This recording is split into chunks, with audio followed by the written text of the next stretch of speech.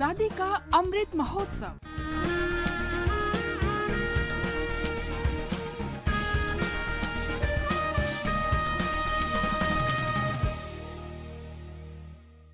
Azadi ka Safar with AIR News. Birth of a Nation.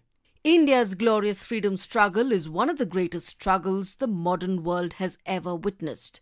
AIR News brings you a glimpse of the struggle every day.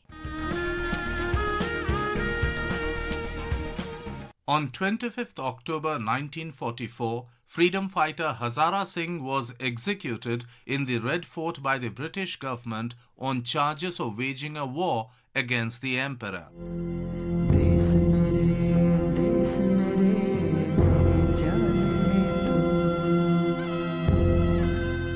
Hazara Singh hailed from Jhan Gilana village of Hoshiarpur district in Punjab. He served in the Punjab Regiment of the British Indian Army. When Subhash Chandra Bose waged war against the British Empire as the leader of the Indian National Army, Hazara Singh volunteered to join the INA. He served the INA as a Hawaldar in the 3rd Guerrilla Regiment. Hazara Singh took part in the battles in Burma where he was captured by the British. The country will remain indebted forever to the selfless sacrifices made by these soldiers of the freedom movement.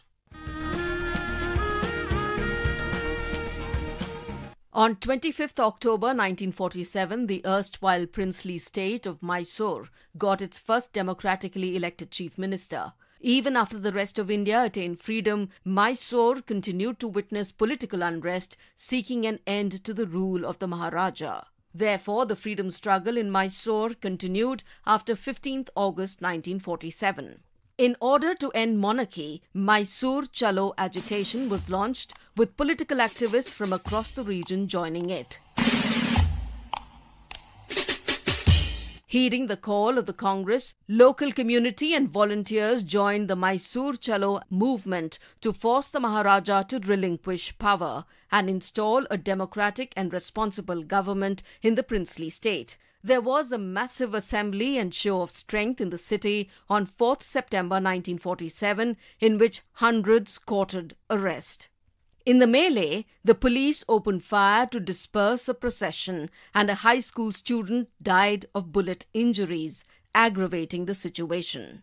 Sensing the public mood, the last Maharaja, Jayachamaraja Wadiyar, conceded to the agitators' demands and announced his decision to hand over the reins to a democratically elected government, thereby accede to the Indian Union on the 24th of October 1947. The Maharaja's decision to step down paved the way for K.C. Reddy to become the state's chief minister on 25th October 1947. He was a member of the Constituent Assembly. After India's independence, he remained at the forefront of the Mysore Chalo movement and went on to become the first chief minister of the state and served in the post from 1947 to 1952.